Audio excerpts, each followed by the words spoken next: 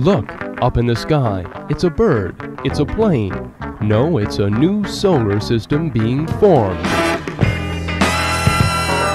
NASA scientists are for the first time observing what they think is the creation of a star and solar system.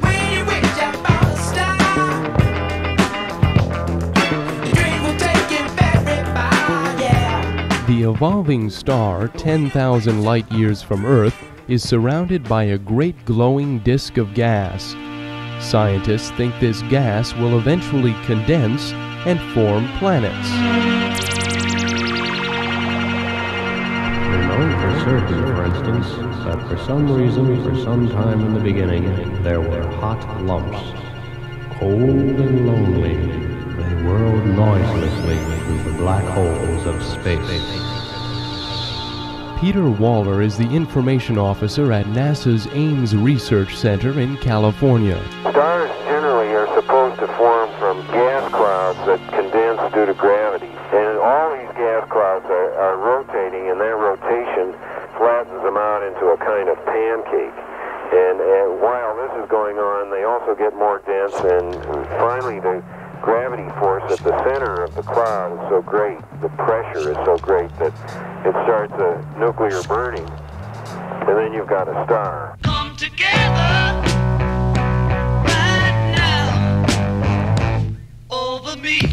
There are many theories on how solar systems are born. Most of them center around the idea of condensing gas clouds. The evolution of the system now under observation is going on so fast, scientists will probably get a chance to actually see which of these theories holds up.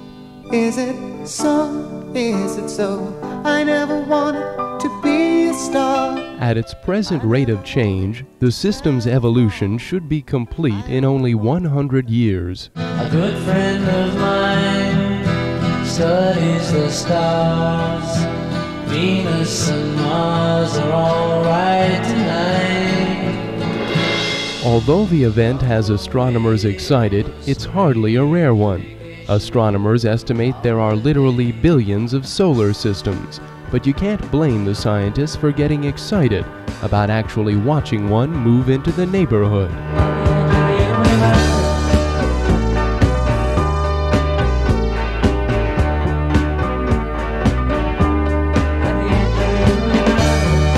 Ben Manila on the News Blimp.